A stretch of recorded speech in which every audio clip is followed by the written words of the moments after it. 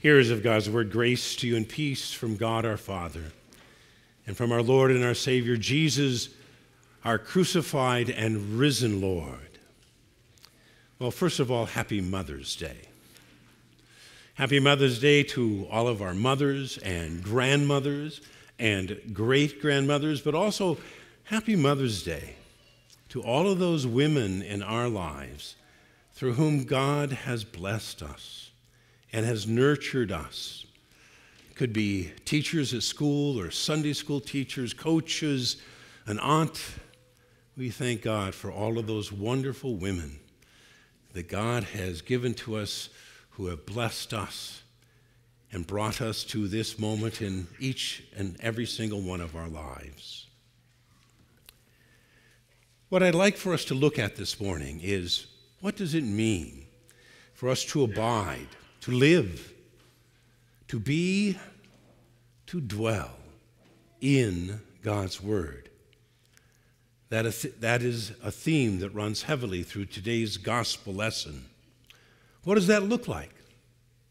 And then secondly, what does it mean to be protected in God's name?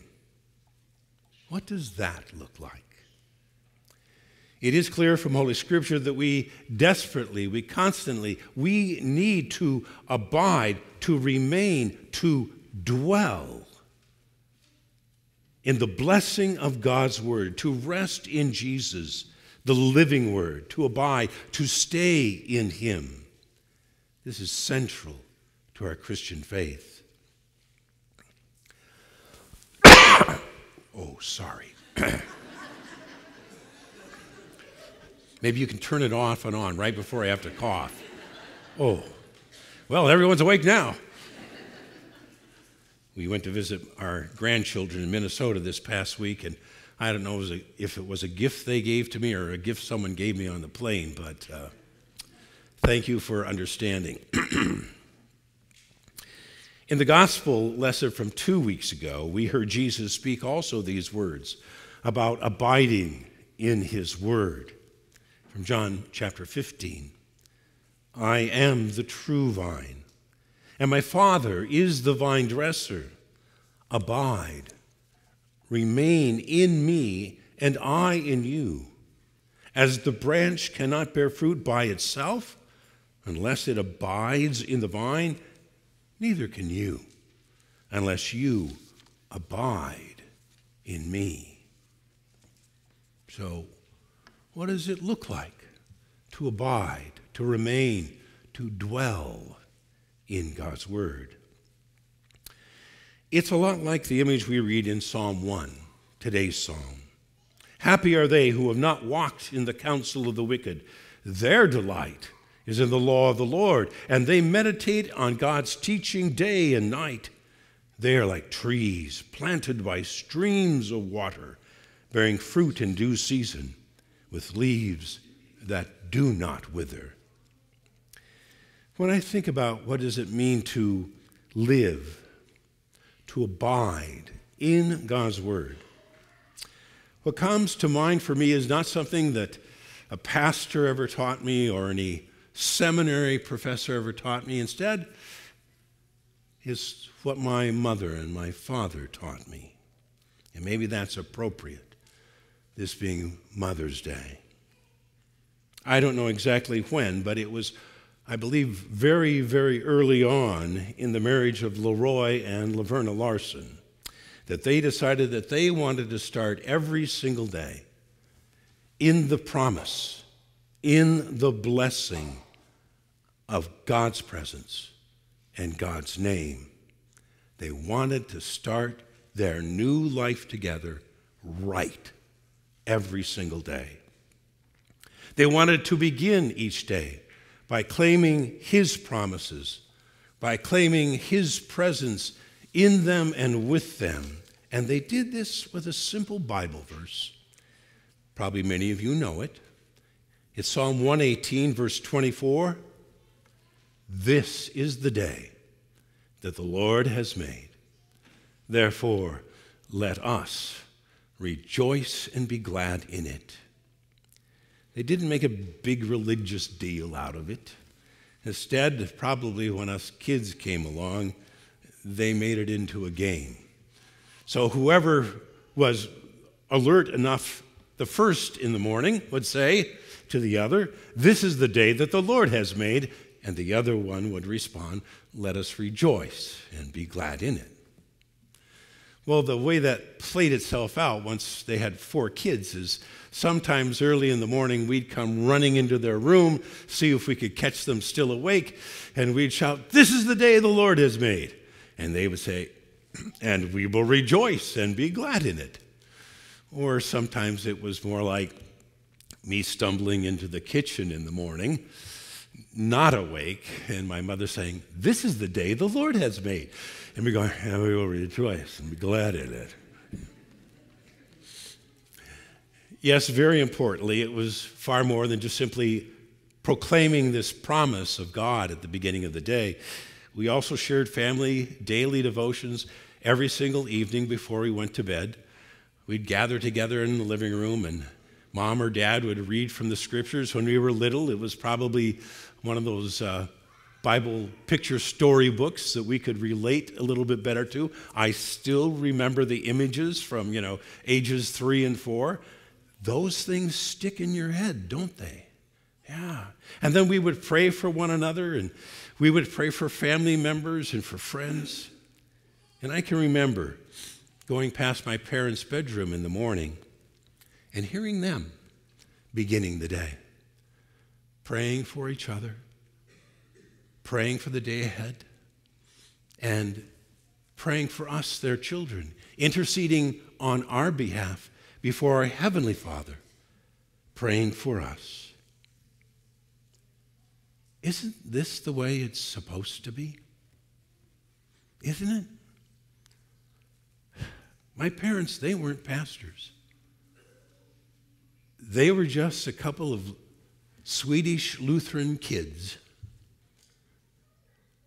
born and raised on the plains of northwest Iowa, living in the gift, the promise of their baptism, knowing who we are, and starting every single day claiming that gift and living it out where it counts in our daily lives, making it part of our lives as kids growing up. This is the day that the Lord has made, and therefore let us rejoice and be glad in it. Now, does this mean that every day everything is going to go great? Oh, no. Every single one of us know that far too well. But it is claiming God's promises and choosing to live in those promises. It is a daily decision, and sometimes it's a moment-by-moment decision as life flies in your face. Claiming and choosing, knowing that it is God who has made this day, and therefore no matter what it throws at us, expected and totally unexpected, we live in the promise, the gift of our baptism. We know who we are, and we know to whom we belong, and that He will never, never leave us or forsake us. Because our God, no matter what life throws at us, our God is always, always greater still. Therefore, we shall rejoice, and we shall be glad in it. I remember the morning after my father died. I walked into the living room, and there was my mother looking out the window. It was in that very room that just a few short hours before my father had passed. We were all around him at the time. His wife, his kids. All 4 of us had been able to come home. And we surrounded him and sang to him his favorite hymns. And we read for him and for us those wonderful, wonderful promises from God's word, reminding us that it is our Lord Jesus Christ, our risen Lord, who has the last word for us, and it is always life and grace and the power of his forgiveness. And we were praying also those great ancient prayers, commending my Father into the hands of our loving Heavenly Father. It's a beautiful way to go home to Jesus. But death's still hard for us who are left behind. We know our loved one is with Jesus, and we thank God for that. And just imagining them set free from all sickness and disease fills our hearts with joy as we vision them in the joy of the heavenly kingdom, set free. And yet at the very same time, our hearts are heavy, and we know the loss. So there was my mother, standing in the living room, looking out the window, and she turned and she said to me, "This is the day the Lord has made." And I knew what I had to say in response. And I sucked it up. And I declared, "And therefore we will rejoice, and we will be glad in it." Because despite our present sorrow, we knew the promise of joy and life and victory that my Father already knew, and we someday would share with him. We are God's Easter people. Oh, may you never, ever forget that. Especially now in this season of Easter, we need to remind ourselves of that again and again so it can live in our hearts and minds throughout the whole year. Why do you think there are 7 Sundays in the season of Easter? To drive that promise into the very depths of our being. We are God's Easter people, and therefore we are the children of his promise. We live in this promise, the promise of a life with God that nothing, not even death, can destroy. We live abiding in his word, abiding, living in his promises, claiming his promise, claiming his presence in us and with us every single day of our lives. In today's gospel, Jesus prays to the Father this prayer for us. Holy Father, protect them in your name that you have given me. I protected them in your name that you have given me. I'm not asking you to take them out of the world, but I ask you to protect them from the evil one. Sanctify them in the truth. Your word is truth. As you have sent me into the world, so I have sent them into the world.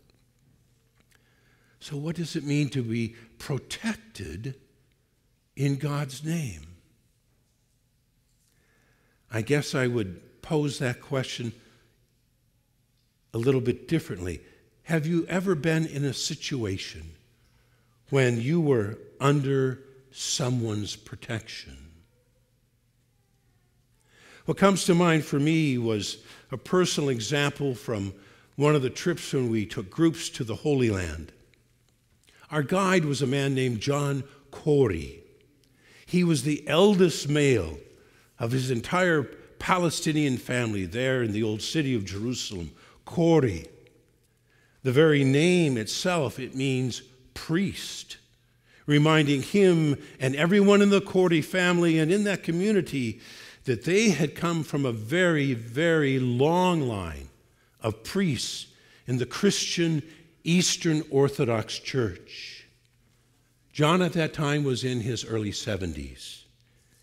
Dark-skinned Arab with the most gorgeous, snow-white flowing hair. He was magnificent, and he was fast. Even the youngest of us could hardly keep up with him when he started to walk. We were about to go into the old city of Jerusalem, and he again reminded us about pickpockets. Watch where your things are stored. Be careful. Watch out for the little hands that might reach in. And then, even though we thought we were being so careful, so vigilant, it happened.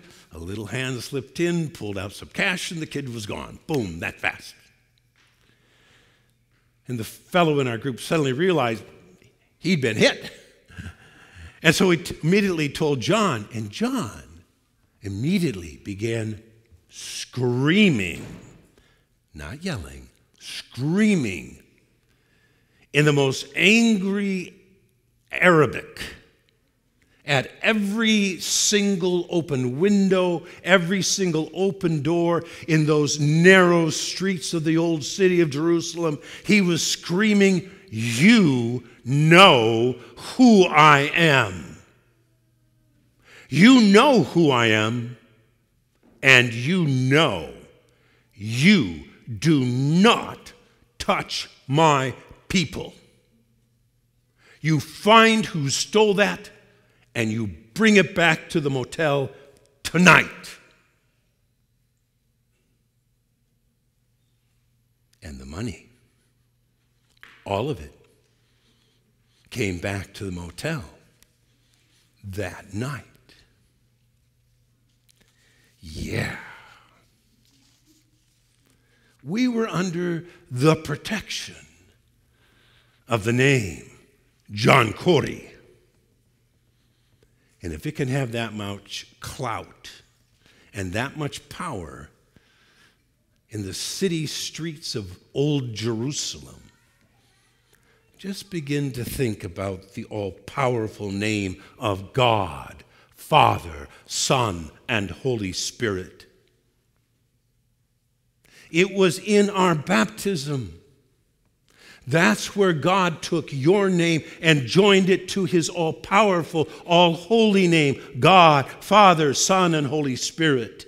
It was in that moment that the Heavenly Father made you a child of the Heavenly Father. A child of the Heavenly Father. You are children of the King.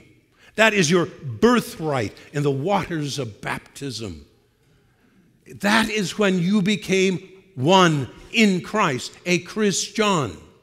Get it? Yeah. One in Christ. Christ in you, and you in him, abiding in him, and he in you.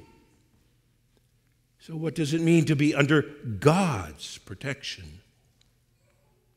Obviously, to be under God's protection, under the protection of God's name, it does not mean a trouble-free life. Indeed, 11 of the 12 apostles all died as martyrs. Now, that's just a little bit of trouble. The world is messy. It's broken. As we look at the news, I'm beginning to think it's looking more broken every single day. Evil is increasingly becoming more and more blatant and evident. And Jesus said, "Holy Father, protect them. Protect them in your name." I am not asking you to take them out of the world, but I ask you to protect them from the evil one. As you have sent me into the world, so I have sent them into the world. In the midst of this broken, messed up world in which God sends us, no matter what assails us, we have the promise that no matter whether it's the evils of sickness or disease or death itself or the devil himself, none of these will have the last word for you or for me, but it is the word of our risen Lord Jesus Christ, and it is the promise of his victory, his resurrection, his life eternal.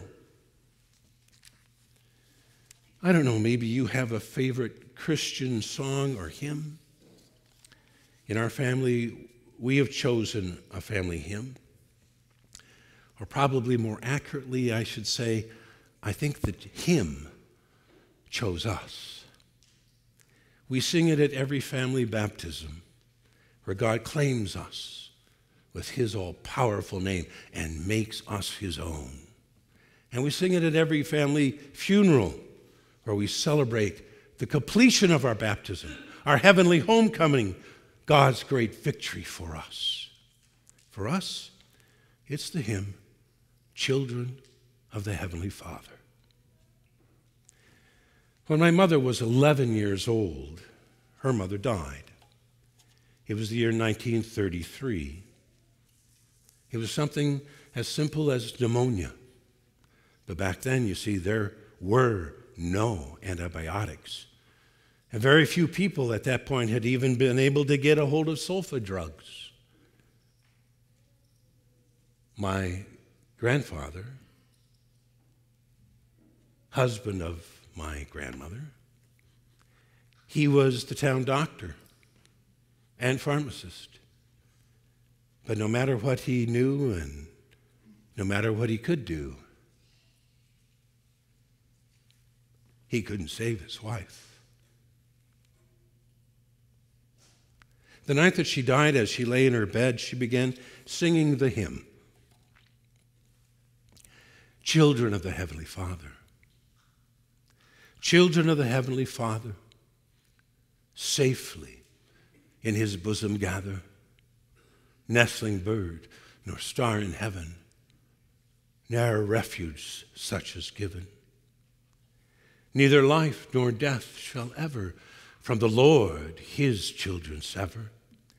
His the loving purpose solely to preserve them pure and holy. She kept singing that last verse over and over again the night she died. At the time, they thought maybe it was the fever. And then afterwards, they realized it was their mother. And she knew this would be her last chance to speak that wonderful word of promise into the lives of her children and her husband. Though he giveth or he taketh, God his children ne'er forsaketh. His the loving purpose solely to preserve them pure and holy. Today know that you are God's Easter people. Abide in him, and he in you. Live in the promise. Live in the glorious promise, the gift of your baptism, the gift of grace, and the joy of your salvation. This is the day that the Lord has made, and therefore we shall rejoice, and we shall be glad in it. Amen.